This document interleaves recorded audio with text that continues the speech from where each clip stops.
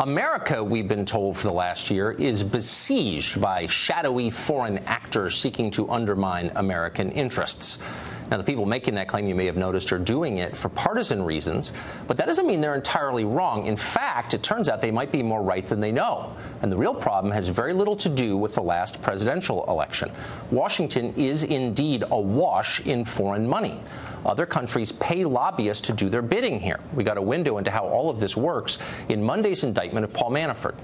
Now, according to federal investigators, Manafort took money from pro-Russia political figures in Ukraine and funneled that cash through lobbyists in D.C.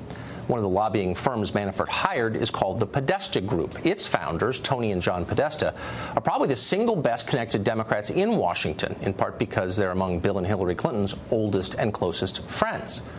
What exactly did the Podesta Group do with all the money they got from Paul Manafort, who got it from the Ukrainians? Well, according to the federal indictment, Tony Podesta, quote, lobbied multiple members of Congress and their staffs about Ukraine sanctions, the validity of Ukraine elections, and the propriety of Ukrainian President Viktor Yanukovych imprisoning his presidential rival, end quote. Now, did you catch the key phrase in there? It was members of Congress. The Ukrainians were not paying to influence a presidential campaign. They were paying to sway the Congress, the body that makes this country's laws. According to a confidential source we talked to, the Podesta Group consistently arranged meetings between American lawmakers and pro-Russian agents. Our source says Podesta set up several meetings between pro-Russian Ukrainians and then Senate Foreign Relations Committee Chairman Bob Menendez of New Jersey. Probably not too surprising, Menendez, you'll recall, is currently on trial for bribery. We reached out to his office this afternoon for comment and got this from Tricia Enright, his communications director, quote, when Tucker Carlson acts like a real journalist and not a puppet for the alt-right conspiracy theorists, we will be happy to work with him. Menendez probably has nothing to lose at this point. But all of it does raise an interesting question. Which other lawmakers in Washington were meeting with and perhaps doing the bidding of agents of a rival hostile government? Well, the frustrating, indeed the infuriating answer is we don't know. Lobbyists are required by law to disclose which foreign governments they're working for. Members of Congress have exempted themselves from that disclosure requirement. They can meet with all the foreign agents they want. They can change U.S. law and policy based on those meetings, and they never have to reveal any of it to the public. And that's exactly what they do. It happens every single day here, and it's all in secret. Other governments influence American policy all the time in big ways and small, and you don't have the right to know about any of it. Looking for a foreign influence scandal? We've got one for you, and it's extensive. Take the Podesta Group. According to federal documents, the Podesta Group didn't just work for the Ukrainians. They also lobbied on behalf of interests in Azerbaijan, Iraq, South Sudan, Myanmar, Somalia, Kosovo, Thailand, India, Moldova, the Communist government of Vietnam, among others. According to our sources from inside the company, they were also unofficially lobbying for the Sultan of Brunei, an Islamic autocrat accused of numerous human rights abuses. In each case, presumably, the Podesta Group made the case for those countries in front of American members of Congress and their staffs. Which members did they talk to? What did they get in return? We don't know. Because as we said, Congress won't tell us. They don't have to. They make the laws. We do know the scale of foreign lobbying in Washington is breathtaking. In 2013, that's the last year for which we have numbers, the top 10 highest spending countries spent about $70 million lobbying D.C., and that's just the spending that was actually made public. Around the world, foreign interests know the fastest way to get things done in Washington is to pay for it, and boy, do they pay for it. Just counting Russia and other post-Soviet states, at least 440 clients have hired representation here in Washington, lobbyists. Of course, that figure does not include entities that fail to register, and some of the most powerful ones don't and never have registered. Nor do these numbers include the de facto lobbying that takes place via informal networks. That might be the most common, it's certainly the most insidious kind of lobbying there is. For example, between 1999 and 2014, the Clinton Foundation received more than $10 million from Ukrainian sources. Is there anyone who's going to claim with a straight face there was no political intent behind that money? The Ukrainians are suddenly committed to fighting cholera and childhood obesity? Spare us. There's a lot more to the story, more than we realize, but here is the bottom line. Hostile nations are, in fact, attacking our democracy. They're doing it with the help of our own Congress. It is time for members of Congress to come clean and tell us exactly what's going on.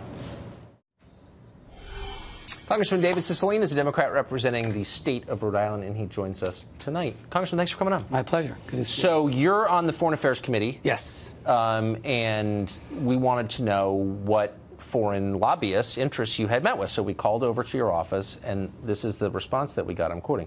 I'm sure he's met with folks who registered under FARA, as well as ambassadors, government officials, and heads of state, but they had no details. Why shouldn't citizens be able to know who a member of the Foreign Affairs Committee is meeting with from a foreign country? Yeah, no, I think it's a great question. I mean, we have a number of meetings as a member of the Foreign Affairs Committee. Sometimes it's heads of state, sometimes it's an ambassador, or obviously are lobbying for the country, but those are government officials. There are occasions in which people who are hired as lobbyists advocate for a particular country. They have to disclose that. Someone wouldn't get an appointment if they just said, I want to talk to you about Uzbekistan or Pakistan without. So they have to disclose that, and they're required, of course, under law to register, to disclose what they're paid, et cetera, under FARA. So I think that's really important. But I guess I would make 2 points. One, many of them don't register, as you know. Well, they should. And anyone who, and if they don't, I mean, I actually have a piece of legislation. It's a bipartisan bill with Matt Gaetz to actually strengthen the Foreign Registration Act to allow for, more tools to do investigations. So I think we have to make sure that law is strong. People should comply with it. It provides important information so people know who lobbyists are working for, how much they're getting paid, et cetera. And I think that's important. Yeah, I mean, the obvious question is, why is it taking this long? And there are huge lobbyists who don't register at all under FARA, as you know, and it's pretty outrageous in my view. I agree. But the real question is the law, and everyone should follow it. Why does? But everyone knows that it's not followed here, and everyone's always known that. It's true, and you know it's. I mean, I wouldn't. But why doesn't Congress? Why isn't Congress? Tucker, look, why aren't you subject to the same disclosure? I don't understand what I'm saying is, I think we should absolutely insist that people comply with the law. When Congress passed that law, it makes sense. It's important for when someone is advocating on behalf of a foreign government. I get it. Then we agree. Right. And I hope I hope you're wrong that there are lots of people that are breaking the law. But if they are breaking the law, they should be held accountable. But we know the Podesta Group didn't register in its representation of Ukrainians. That law says so in the applies indictment. to everyone who lobbies, but it doesn't apply to you, and that's what I don't understand. No, because members of Congress don't lobby or advocate on behalf of foreign governments. You're the reason they're spending this money. Oh, that's right. And anyone who lobbies a member of Congress is required to disclose that they're working. Why shouldn't you disclose it? Why shouldn't I be able to call your office and get a straight answer? Well, no. I mean, you can call my office and say, who did I meet with in the last 8 years? Why not disclose it? I mean, because what they're doing is foreign governments are spending money to influence Tucker, no one's making a secret of it. What I'm saying to you is... Yes, no, that's not true. No, that's not true. No one keeps a record of it because people come into your office. Lobbyists have to keep records. That's right. Why shouldn't you have to keep a record? No, I don't have any objection to that. I mean, we don't do it as a matter of practice to keep a record of everyone. Because you don't want to... Of course, you don't want to be held accountable. No, it's not a question of mental. I'm happy to be held accountable. I'm a member of the Foreign Affairs Committee. People come to meet with me who are heads of state, that are ambassadors, that people who are advocating on behalf of a foreign government. I meet with them. They make their case. But why shouldn't I be allowed to know that? No, absolutely. I have no objection to knowing that. But don't say that anyone's trying to keep any secret. Well, of course you are, or else you would mandate it. No, of course. No, it's not mandated. I know it's not, and that's why most people don't admit who they meet with. No, I think most members of the Foreign Affairs Committee would admit that they meet. Then why not just, it's really simple, pass a law, just pass a law tomorrow, and you should advocate for it and say, members of Congress who meet with foreign agents ought to keep a list, and they ought to reveal that list to the public. That's a terrific idea. Good. I think that's a terrific idea. Did you ever meet with anyone from the Podesta Group? I haven't met. I don't think I've ever met Mr. Podesta. No, from the group. Yeah, I'm sure they're on behalf of foreign clients. Yeah. I don't know that I've met with anyone who lobbied on behalf of a foreign government. Why would they come to see you? Well, they have other clients that are not foreign governments. So you never met with a foreign client represented by the Podesta Group? Not that I remember. Okay. I wish we had a registry so we could check this. Yeah, I mean, I don't keep track of everyone I've met with in 8 years. Maybe we'll get one. Congressman, thank you for coming on. My pleasure. Representing such a great state.